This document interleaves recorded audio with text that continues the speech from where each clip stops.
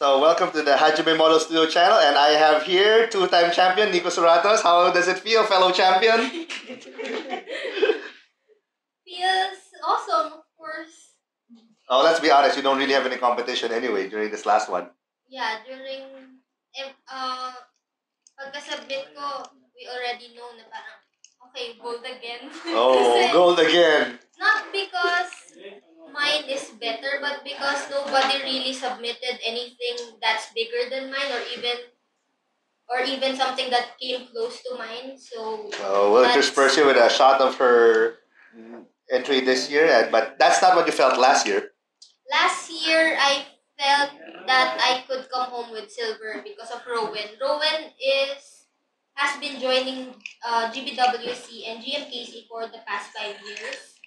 And gold, silver, gold siya with Kaplamo, which is also a GBWC champion. So I felt like he could win over me because his work was kit bash, the painting was nice, the presentation was nice, but thankfully, he lost to me and I won.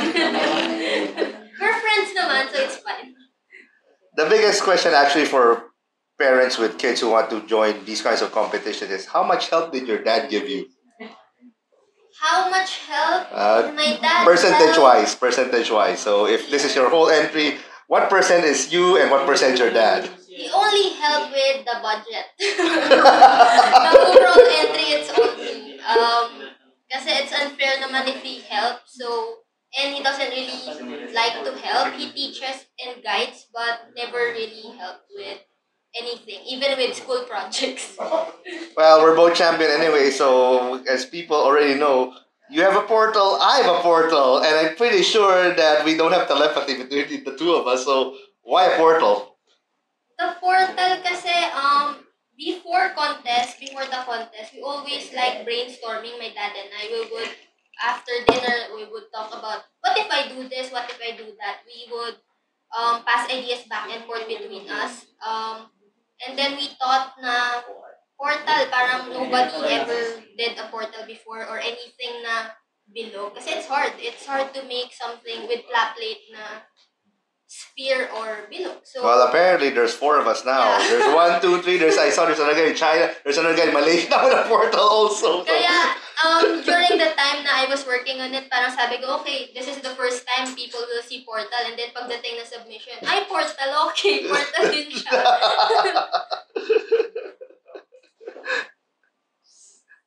So how long did you work on your entry? I worked on my entry 1 month and a half, I think. Roughly ganun din. That much procrastinating? No, because I waited for the results to drop. Kasi we were talking before, di ba, last year, na parang, What results? no, rules. Oh, rules. Okay, rules. We were Yeah. talking before last year na parang they might bring back the resibo rule. So I was waiting for that kasi it would be a waste of money if I buy kits tapos suddenly kailangan na resibo. Yeah, for the people who are not from the Philippines, that's a unique rule to our GBWC rules that before every single entry that you put must have a Toys R Us receipt attached to it. So you can look at it both ways. It's either a limitation or it's a challenge for you to work with what you have. But for this year, there's no limitation like that anymore as long as you have the official sticker of the Philippine distributor, and then which means you can buy it from either Toys R Us, Toy Kingdom, which is the other big retailer, or online from their site or their other online resellers. So that gives a little bit more flexibility to us. Unlike in every other country, you can just use whatever Bandai kit you have. So in the Philippines, we actually have it slightly harder, if you like to put it that way. So when the rules dropped and then there was no more receipt rule, that's when you bought the kits. Yeah, that's when I immediately went to Toy Town and got the kits. Toy Town in? Toy Town, Shopee. Okay. So let's put a shot of your kit here now. So it's basically a HG Nightingale with HG Gyaradogas. From what I can see, one side is like a laboratory, and then the other side is a forest. One Expounds side more? is kind of like a hangar base. Parang that's where the nightingale came from, and then the other side it portaled into like a mountainside or basically a secluded part of the mountains. Like they got there and then they'll travel a little bit before they get into the war. It's like I have to say, do you know this YouTube channel called Laser Creation World? yeah. Okay, You enough said. the military tank. Yeah. Yeah, I saw that. You saw that? Parang, oh, let's do this with Gunpla. It's never been done before Yeah. in Gunpla. So we took that inspiration and used Gunpla. Well, how wrong we are. Apparently, there's more than one people have the same inspiration as we did. Pero it's kind of weird and fascinating Yes, na I agree. same year. Yeah. And everybody thought of portals. Who knows? Did you? So, are you now stalking the other under 21 champions on what they're entering? I'm trying to, but it's so hard to find them. Kasi people with, like in Thailand, I've seen posts on Facebook na, okay, here are all the entries for the over 21. Mm. So I'd go to their page, I would scroll, tapos they never post about the under 20 category. So I don't know yung Thailand kung ano yung entries. I personally thought that last year when you won the under 21 championship, this has a real shot of winning something in the worlds. Little did we know who beat you. Thailand. That's why I'm looking out for them this year. This year? Kasi it's really, parang I feel like our skill level with the Thailand's under 20 entries, I feel like my skills and their skills are almost equal. So it's a matter of just being subjective with the concept, the presentation, and stuff. So that's why I'm waiting for them talaga. Kasi if their entry, their champion is not as good as mine, then I have a chance, a higher chance of placing. Remind who won last year? Under 21? Under 21 China. Oh, the big one. Big news. Yeah, okay. I think we can both agree that he's better. And I'm not mad at it because it's really, really nice. It's Kit Bash, Scratch Blood, and it's also really one of my favorite under 21 entries. But unfortunately, again, for us in Philippines, we cannot buy a Neo Zeo. So, any more plans aside from, well, two-time champion under 20? You'll still be under 20, I believe, by next year because in the rules there's a cutoff date if you're born before here and born after here. So you'll still be under 20 by next year. I just want to keep joining until I can't join anymore or they prevent me from joining. It's really fun for me. And even if I don't win, of course I want to win. It's my goal to always get the gold. But even if I don't, it's not like I'll throw a tantrum and be mad about it. So yeah, I really just love doing diorama and making really big entries. So yeah, I'll keep joining until I can't anymore. How big's your YouTube channel now? Right now it's 7.8 something thousand. You wanna disclose how much you make a month? Not really. That's between me and YouTube. Is it enough to feed a family? It's enough to feed my 4 dogs. That's what I can say. Okay, that's a family right there in itself. I'm sure your dog food's not cheap. So aside from YouTube, how else do you? I mean, you're 20 years old. You're following your dad's footsteps. Do you see this as a viable career for other young people out there? Because right now everybody wants to be a Gundam influencer. So you are actually off not even the beaten path. It's totally tangent of everything else that people are trained, taught, and told to do. I feel like it's doable if you really want it, if you really love Gunpla or even just model making in general. I feel like it's doable to have it as your source of income, as your living. But it's hard. It's time consuming. It takes a lot of hard work and effort. So if you feel like doing this as your job is easy and it's better than normal day jobs. It's I think it's better to just study and graduate because it's hard. It's not as easy as you think. So yeah, but if you really want to, if you can make it work, it's doable. Well, since you're a two-time champion, well, we both are. Did it add to your credibility per se by winning two-time champ? I feel like until I win in the over 21 category, people won't really see me as a champion. Parang they see the under 20 category as a junior category, which I guess it is a junior category. Actually, it is. It's called junior Yeah. champion. So I feel like until I win in your category, I won't really be seen as that credible. So let's just wait until the next 2025. I understand you also accept commission works now as part of your job. I do, but not always. What do you mean by not always? I'm very picky with the clients and with the kit itself. Like if I don't like the model kit or if I feel that the client is too specific or too have too many requests, I'm not gonna do your model. So people watching this say that I want a model kit made by her, she's champion.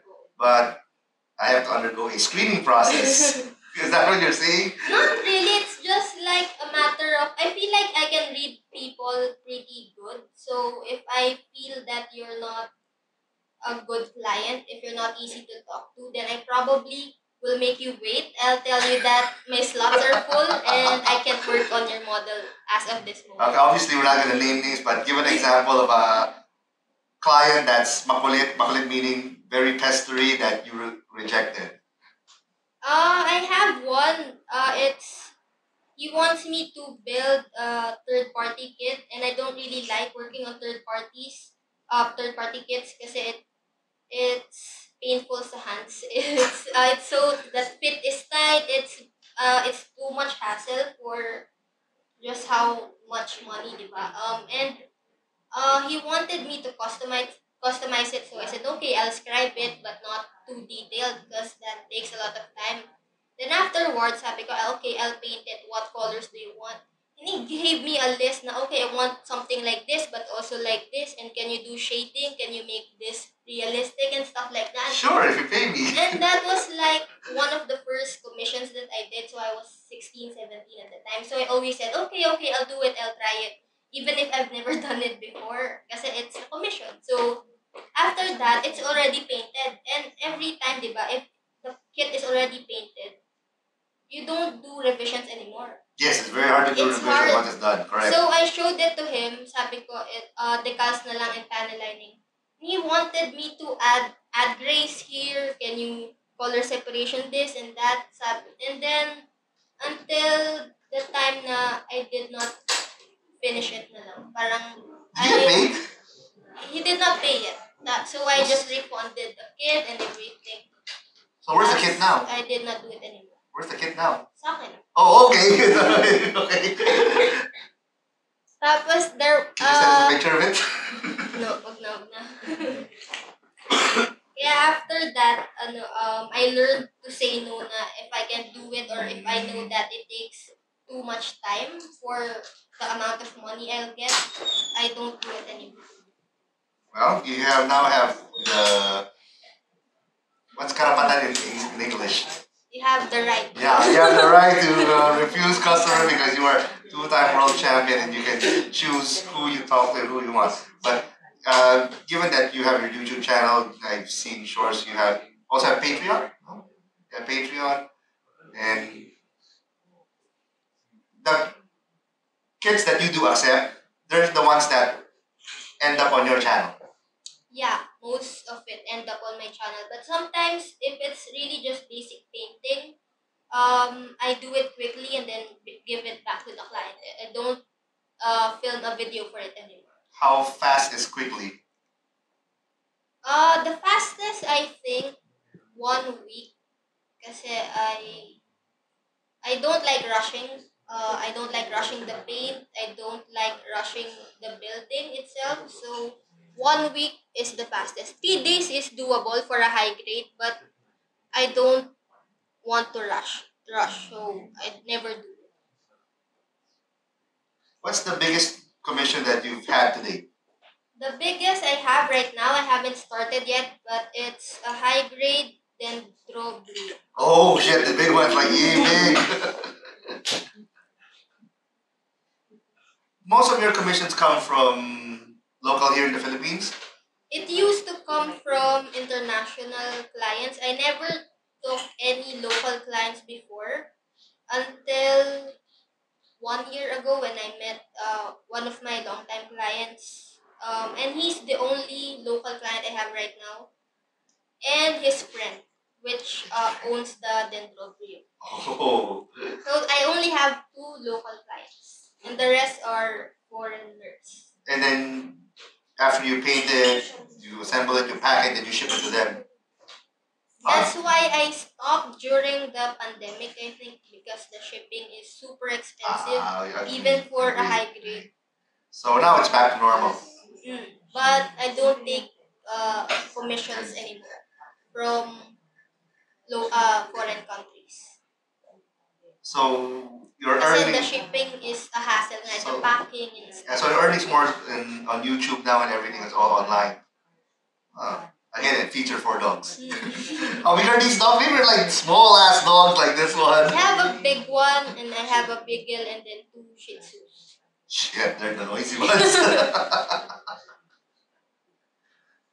For people who are watching, and since you're a girl, the obvious question: you have a boyfriend? No. The next question is why not? I don't think I'm ready yet, and I don't think I have time for a boyfriend yet. And I'm just enjoying Gunpla right now. But you do have a wish list, right? On what kind of guy you want? I guess, but I don't really think about it too much right now. Kasi nga, I feel like having a boyfriend takes a lot of your time. Do looks matter? A little bit, but I feel like I can be too, I can have a too high standards when it comes to that. Parang it's too arrogant of me to say that looks matter. So guys, you have a chance. Looks don't really matter that much. I mean, syempre, I'm not gonna entertain somebody who's, diba? But, who's? Yeah. Oh, besides, your dad's there to screen them anyway. So, 2024. What is the oldest? Oh, we have a text-in question. What's the oldest kit you've built? Oldest. Probably the Master Grade Cube Lead that was released in 2002. Yeah, that's over 20 years old. That's older than me. That was my entry for last year's GBWC. Let me see. Yes, the one with the big cube over the hanger thing with a Zaku at the bottom. We'll flash the picture here of her entry last year. So going forward, so 2024, that's GBWC, and then of course there's GMKC also, the Gundam Model Kit Contest. For those who have no idea what that is, I'll give a very, very short rundown of it. GBWC is the official Bandai sponsored contest for the 16 countries that participate. And it's in partnership with Toys R Us. GMKC, on the other hand, is a strictly local Philippine contest, which means Gundam Model Kit Contest, and it's in partnership with Toy Kingdom, the other big chain that competes with Toys R Us. Actually, it's even bigger than Toys R Us, so they want their own competition, and it's only a strictly painting competition. No diorama, no kit bash, no nothing. So, obviously, plans to join GMKC. Any plans to join? GMKC, if I find the right model kit, I will join. Kasi I have an idea about what kind of painting I want to do. So yeah, if I find the right model kit, I will probably join. And you joined last year. I did. Oh wait, this year. Sorry, that's the last time.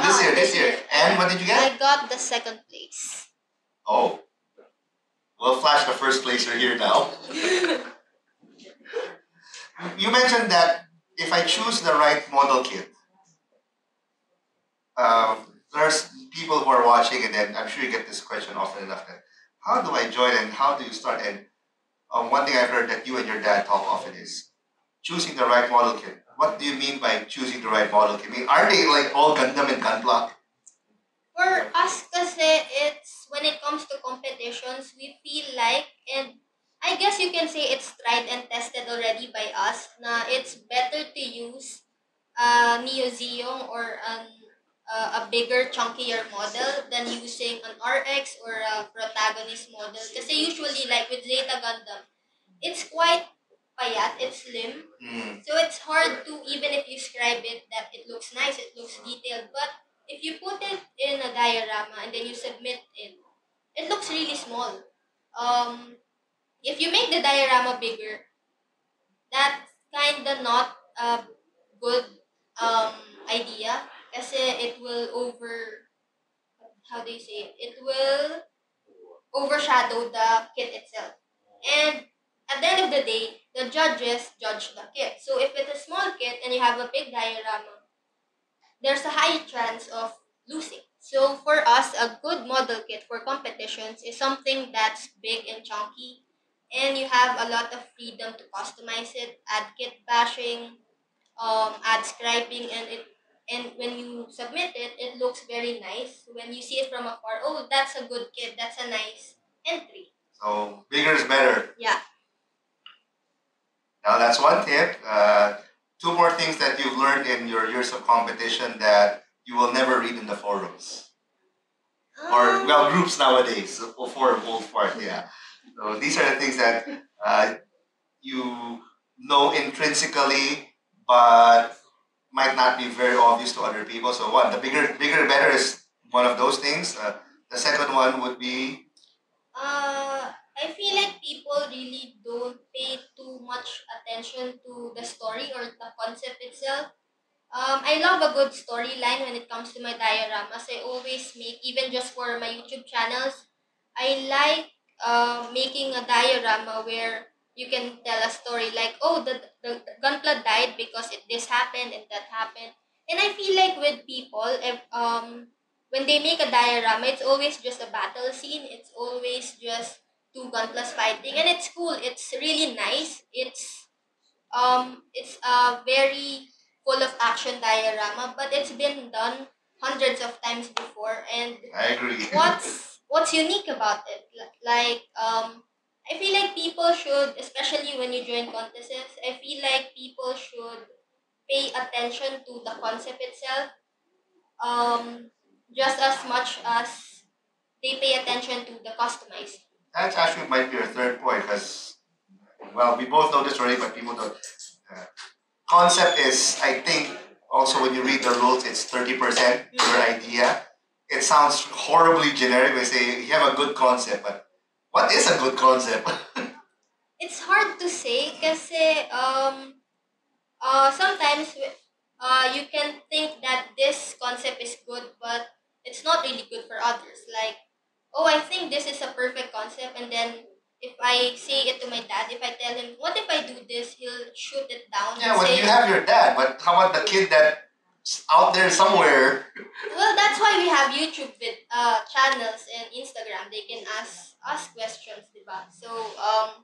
So if some granted kid says that I want to join this my concept, you will tell them honestly that if it's good or bad? Yeah, I'll give them pointers. I'll give them advice. So there you go. Then that's why now you tell them where to reach you. You have to see YouTube. I have a newly made Facebook account. I have an Instagram, Patreon, and YouTube channel, all under Nico Suratos.